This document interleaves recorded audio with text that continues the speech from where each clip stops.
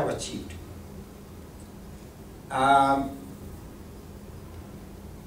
So what is the connection between a certain number of randomly generated patterns applied and the coverage achieved? Now, if you will make a plot of coverage versus the number of vectors, and that is actually also true even if testing is not random, you will see a plot like this. Here you have vectors, and here you have coverage, which of course goes between 0 to 1, and typically it will go like this. It will asymptotically approach to 1. If it is pseudo-random testing, then with pseudo-random testing, if you come to the point where you have applied all exhaustive vectors, then your coverage is going to be 1. In actual practice, that is never feasible, because that exhaustive testing would require you to use enormously large number of vectors. So you will probably stop somewhere here. But one question is there a description of this curve? So can we say, for example, is, let us say, coverage as a function of length? Do you think it could be something like this? Where A is some parameter. Do you think it looks like an exponential?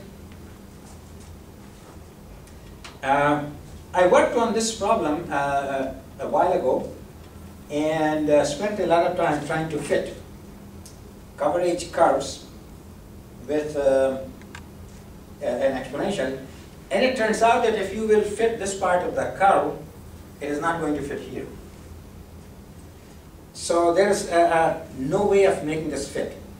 And then I thought more about this, and we realized that there is more going on than what this can represent, and we came to the idea of what we call the detectability profile.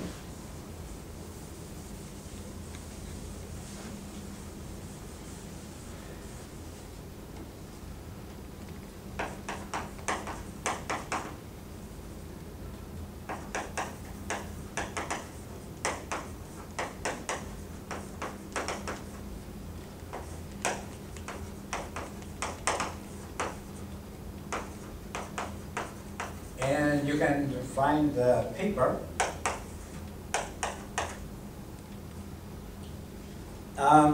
After we did our initial work, people didn't pay too much attention to this, but some researchers at Stanford, who were also working on random testing, they came across our paper. And then they started using the idea of detectability profile. And after that, many other researchers have used it. And I think you will find this an interesting idea. And basic idea is this. In any circuit, there are some faults that are easy to test. And then there are some faults that are hard to test. And the overall coverage that you get is a combination of the effect of easy to test faults as well as hard to test faults. And that is why, if you look at the behavior here, so here you can expect that here the faults that are getting detected, they are the faults which are easier to test. Then faults that are getting tested here, those are the faults which are harder to test. And that is why the behavior seems to be different. And so we decided, okay, take a look at all the faults and divide the fault into what we call detectability profile. And the profile is a vector. It is given by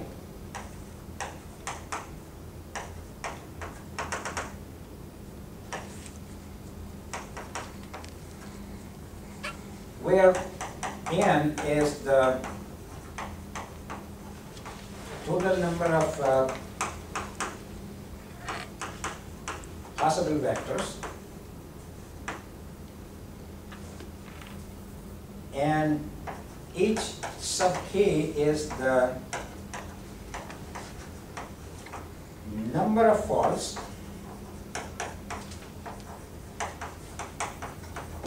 detected by exactly k vectors.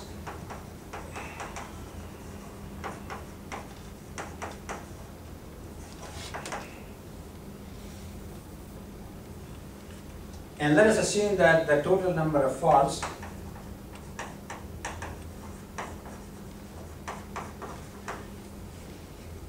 is equal to m, and obviously m is going to be equal to summation of the elements of the detectability profile, I equal to 1 to n. So basically take all the faults, partition the faults according to how testable they are. So notice that this here is the number of faults that are detected by only a single vector. So this is the number of faults detected by a single vector, H1. In other words, H1 is the number of faults that are least testable, right? Because there's only one out of n tests that will detect. On the other hand, this is the number of faults that are highly detectable.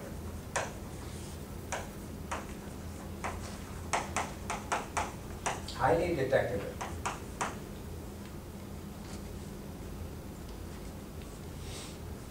So basically our idea is that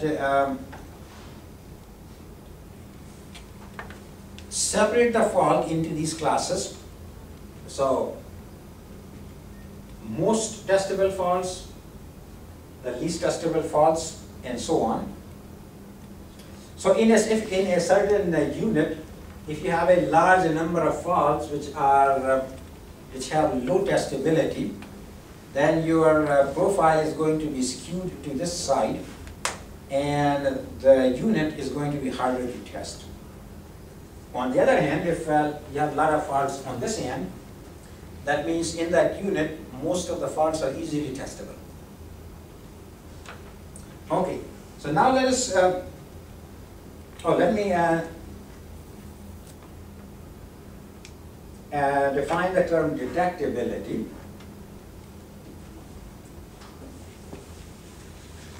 Of a fault.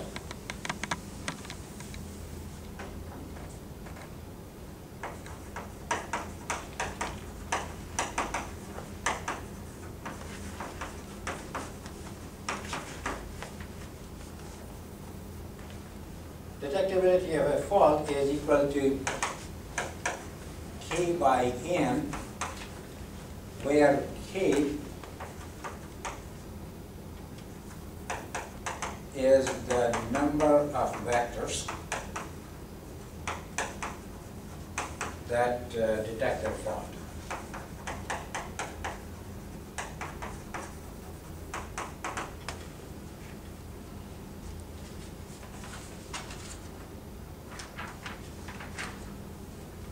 And then we decided to compile this profile for a number of combinational circuits.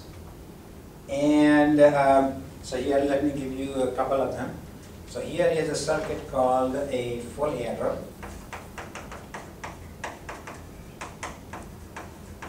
Now these are transistor level faults, and you have 4 inputs. Inputs 4, and hence M is 16. And there are N is 16, and M, which is total number of faults, happens to be 90. And we found that the detectability profile is H1,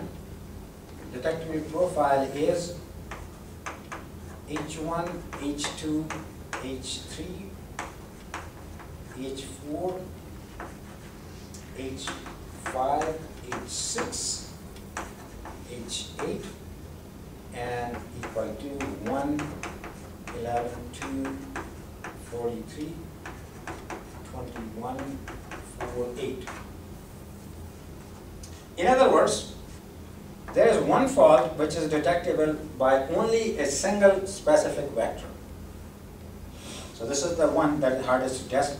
And there are 11 faults which are detected by exactly 2 vectors, and so on. And here's another, this is an example.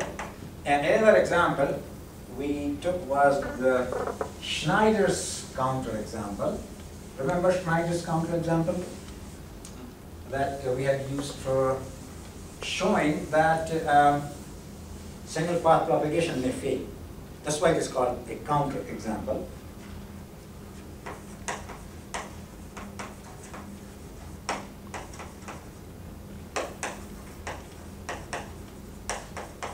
And you might also remember the fact that Schneider's counterexample circuit is rather ugly looking. And because it is ugly, so it is actually a good example of a bad circuit in terms of testability. So there, it has 4 inputs, and hence n is equal to 16. And m happens to be 44. And h, given by h1, h2, h3, h14, is 23, 19, 1, 1. Okay, see how ugly it is. So if you want to see it graphically, here it is. So you have 16, so n equal to 1, 2, 3, 1, 2, 3, and here is 16. And notice that H1 is 23, so here is 23, so this is your H1, and H2 is 19,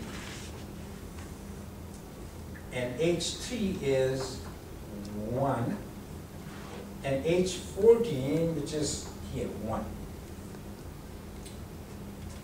So notice, most of the faults in the Schneider example are very hard to test, right? So these are the hard to test faults. And of course on this side they are easy.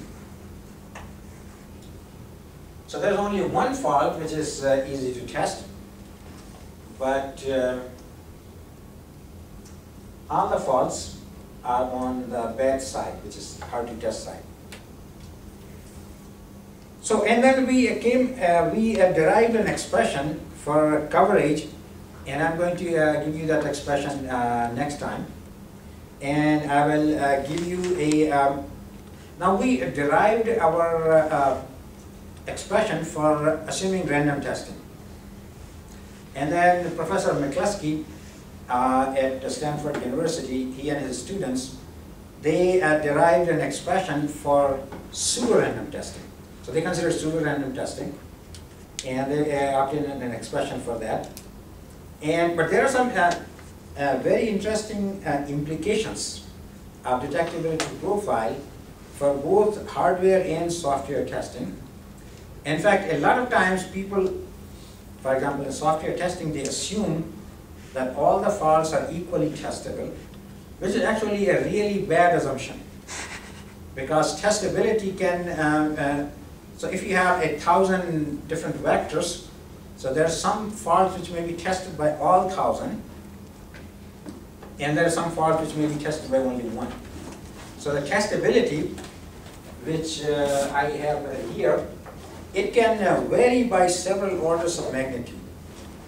So faults really are very different. So we'll continue next time, and we will see